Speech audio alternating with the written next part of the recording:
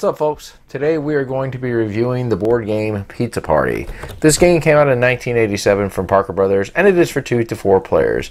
Now this is a kid's game, and the object of this game is you're going to be try to be the first person to build a pizza using one of 4 toppings. So let's show you how this game works. Okay, folks, here we have 4 slices of pizza with different colors on there. You have yellow, red, blue, and green, and you also have a bunch of these discs over here, and here are what the discs have. You're going to have 4 different toppings. You've got onion, you've got mushroom, you've got green peppers, and you have pepperoni. You also have these switch tokens, green, blue, yellow, and red.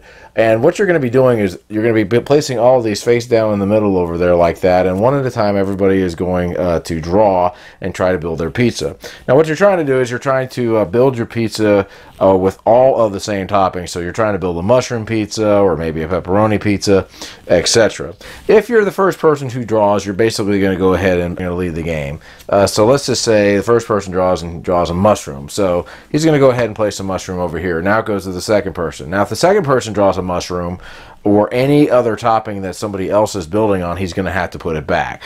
So let's just say he pulls out this one, and he has pulled out a green switch. Now if you end up pulling out a switch, what you're going to do is you're going to swap your pizza with the color that you drew. So in this case, these two would go ahead and swap.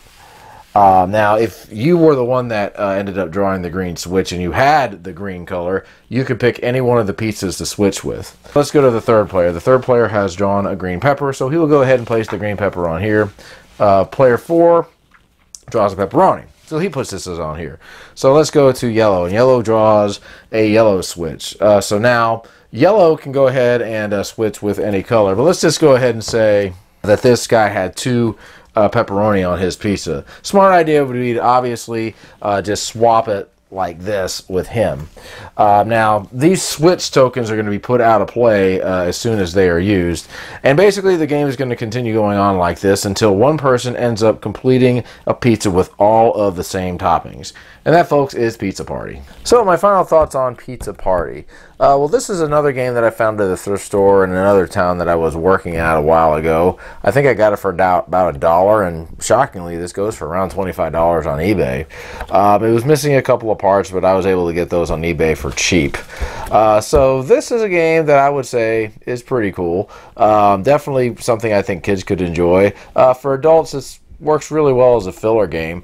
Now, I think that this game would be better for adults if you would just have everybody play at the same time, like pick up a chip, dump it back, pick up a chip, dump it back, and everybody's doing this at the same time. A lot of games that I have will allow you to do that, and it's always hectic and crazy and fun. But this is a fun little game to play, I think. It's very easy to learn, not much to it. You could probably get this game done in about 5 minutes or so. I mean, it doesn't take that long.